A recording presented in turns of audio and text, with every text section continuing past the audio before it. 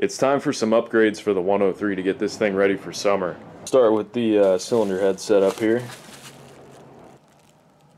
Never a bad idea to double check the flatness in case this was made on Friday. Looks pretty darn good to me. Go ahead and get the decomp assembled here.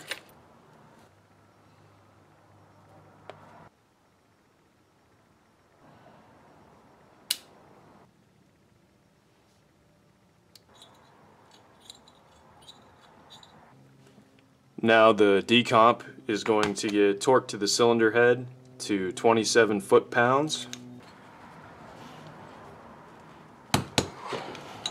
Next, the spring goes into place.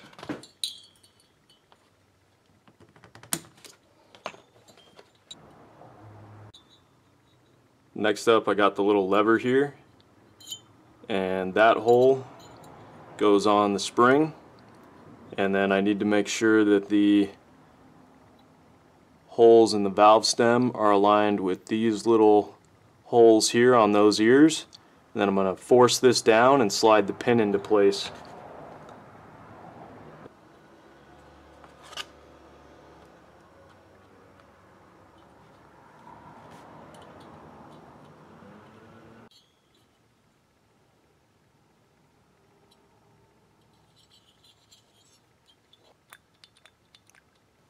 Now I need to pull the old Parmakit head off, and while I'm at it, I'm going to see what the bore looks like.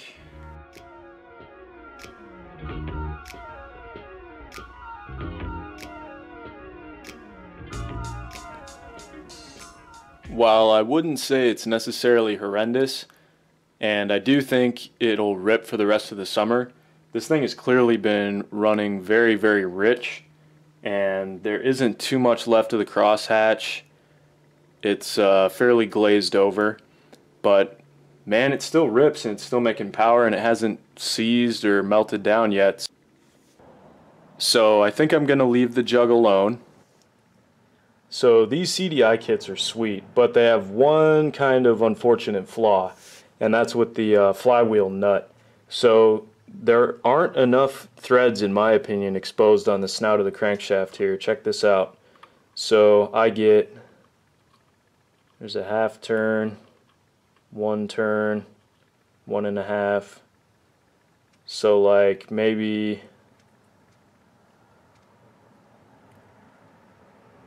if I'm being generous, this gets like 2.5 threads, which is not very good, and in my opinion it's asking to have it stripped out. So what I did with this last time, the last one of these engines I built, I actually bored down the flywheel so that more of the crankshaft threads were exposed so that the nut would have more to bite onto.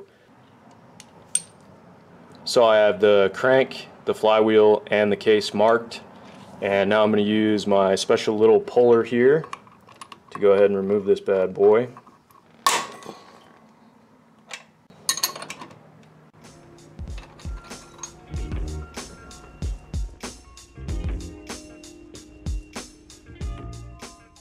So I milled down the inside about 4.5 millimeters. I'll still have a decent amount of purchase area for the socket, and this will have a lot more thread engagement on the crankshaft. You know, funny enough, this is M10/1 thread pitch, and the socket I have that fits the best is this 5/8 that I sanded flush, so it's extra sharp, and it should work pretty nicely to torque it. Now, but first I'm going to put some anti-seize on the tapered portion of the crankshaft, and then I'm going to put some oil on the threads to prevent everything from getting any rustier.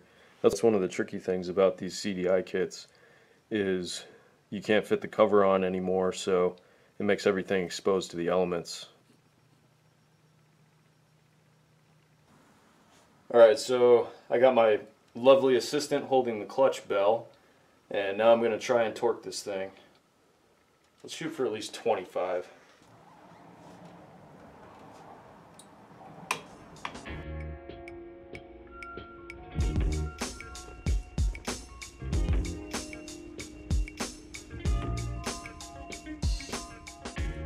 The head gasket that I'm using for this is just a Molosi, and it's I think it's basically the same material as a crush washer.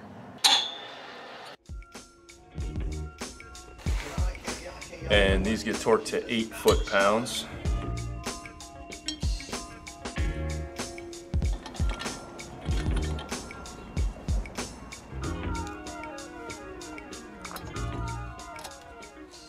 Now I'm going to get the decompression cable hooked up. Should be pretty straightforward.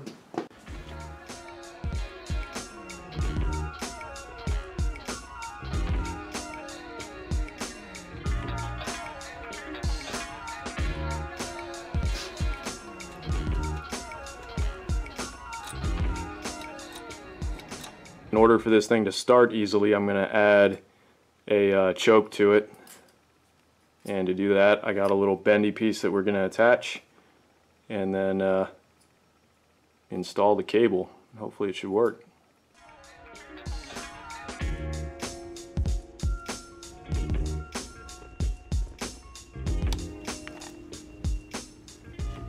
You know what's funny about this is this tells you how reliable French stuff is, because you put Italian parts on your French moped to make it faster and more reliable. Alright, now the float bowl is going back on. It's a 79 jet, which is, yeah, it's really fat, but I think I'll start leaning it out later on. For now, I just want to see how it's going to run with all the new additions.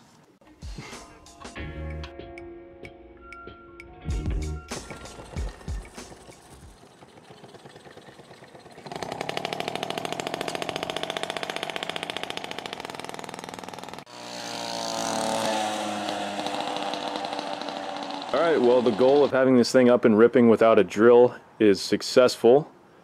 Hopefully I can get it up to 60 miles an hour. That's the goal.